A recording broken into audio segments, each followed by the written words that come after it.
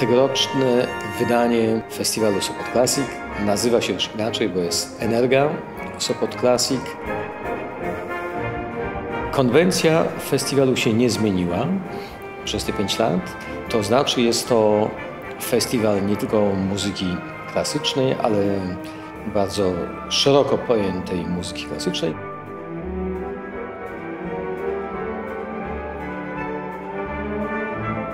Zaczynamy zawsze koncertem monograficznym.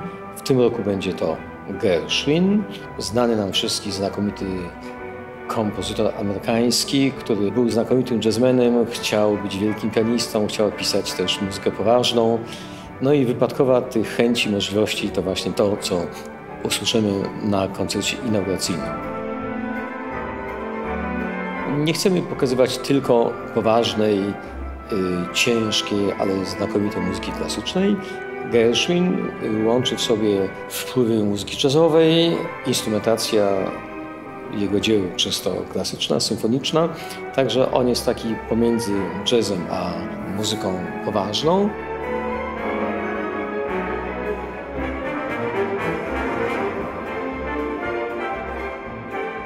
To jest muzyka dla każdego już, naprawdę dla każdego. To jest łatwa do niezrozumienia. Muzyka nie po to się słucha, żeby ją rozumieć. Tam nie ma czego rozumieć.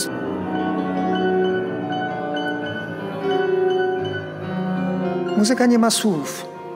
To są frazy muzyczne, które w taki czy inny sposób oddziałują na naszą psychikę, że się czujemy dobrze, że integrujemy się z tą muzyką.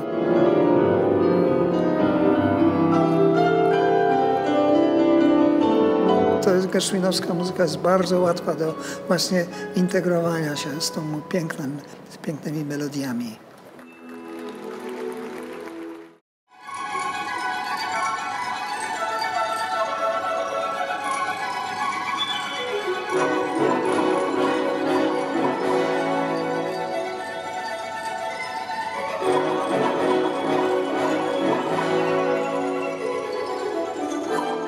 The opera is based off of a book called Porgy.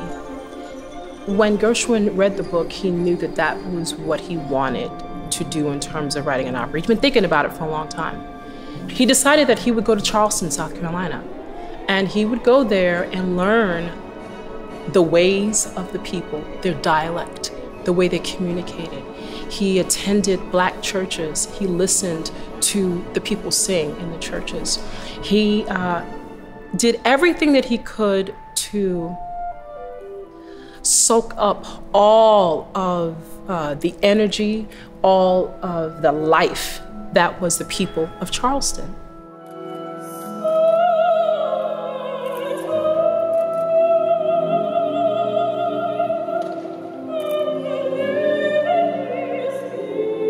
The performance here in Sopot, we are basically highlighting the big tunes of the piece, and there are many.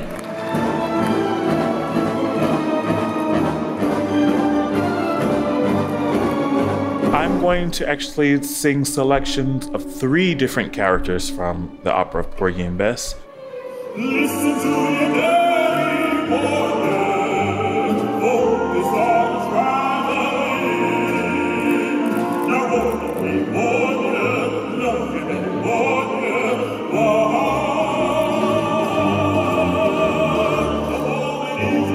To perform this style of music in open air can be a bit tricky because of the nuances that are within the music written by Gershwin.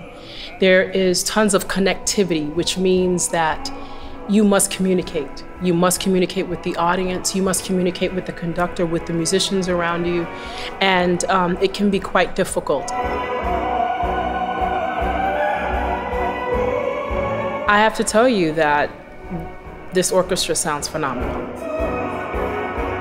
Gershwin knew exactly what it was that he wanted, and he requires that of the musicians.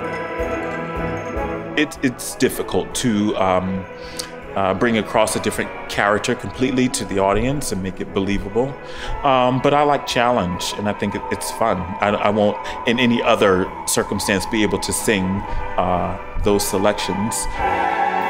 It's pretty varied, but it's a great way to engage the audience and to introduce this music to them for the first time in hopes that they might come out and see it if it's ever done near here or maybe here in Sopot, who knows.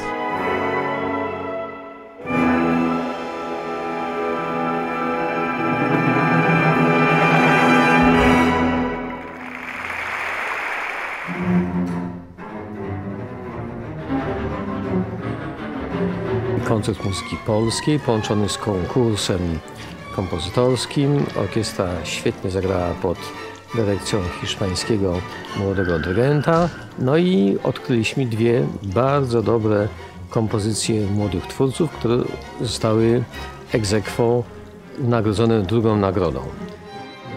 Konkurs tegoroczny miał wyrównany poziom. Te dwa utwory ex aequo wyróżnione drugą nagrodą reprezentują bardzo wysoki poziom.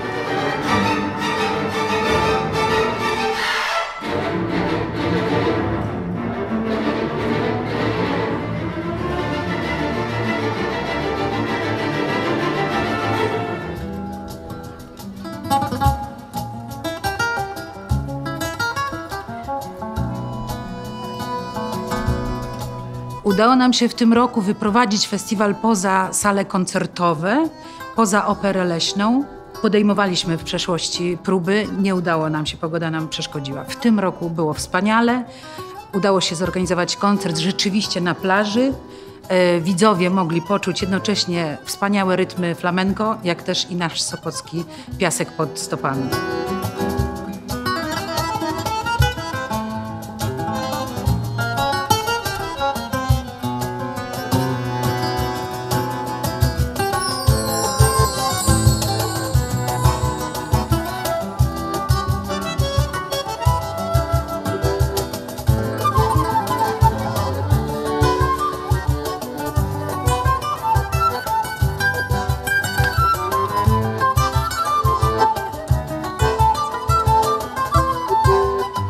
Byłem bardzo ciekaw i miałem lekkie obawy, czy stylizowane flamenco wytrzyma konkurencję z takim oryginalnym, ludowym flamenco, ale teraz będę chciał tylko takie flamenco oglądać.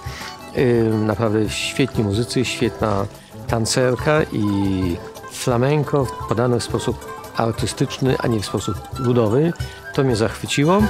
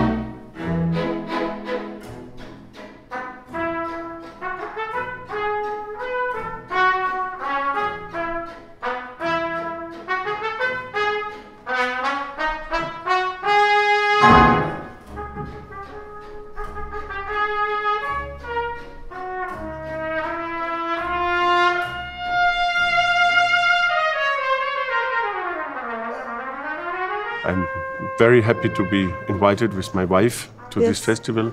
And I know Wojtek Kreisky from more than 30 years. We have given so many concerts together.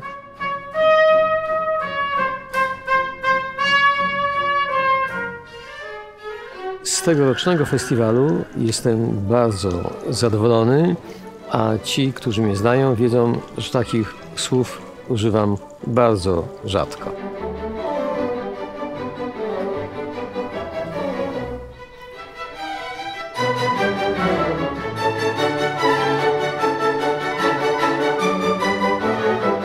Ja myślę, że na pewno będziemy wracali też do muzyki takiej, powiedziałem, bardzo poważnej, jak też będziemy może nawet jeszcze lżejszą muzykę przedstawiali. Wszystko przed nami.